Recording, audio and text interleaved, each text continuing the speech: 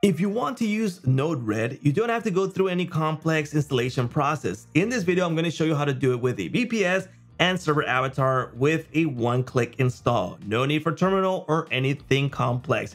So let's go jump over to my desktop right now.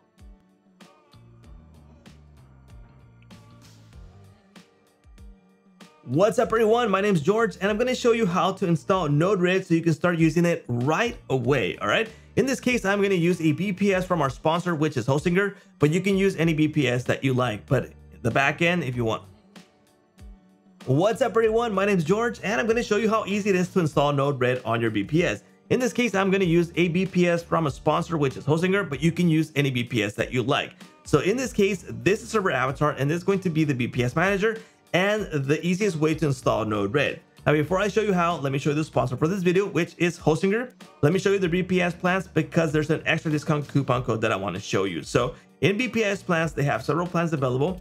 I recommend the most popular one, but if you need to get started, use KBM 1. And if you need more resources, jump into KBM 4 or 8. In this case, I'm going to use KBM 2.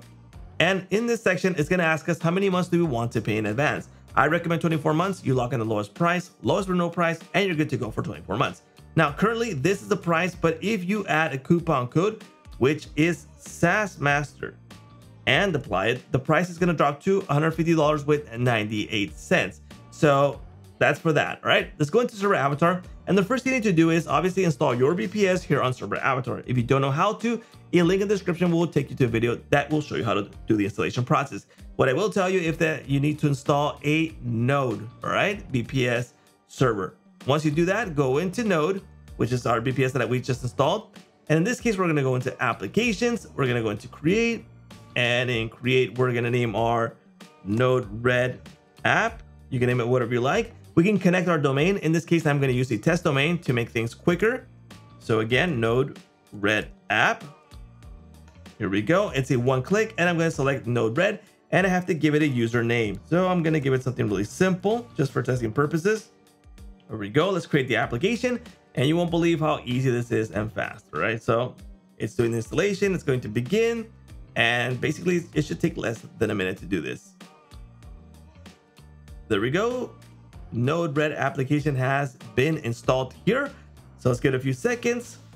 And boom, we should be ready. Now remember, this is a temporary domain. If you need to connect your domain later on, go ahead and add a new domain and switch it to the primary domain. All right, so let's go into our Node-RED app right here.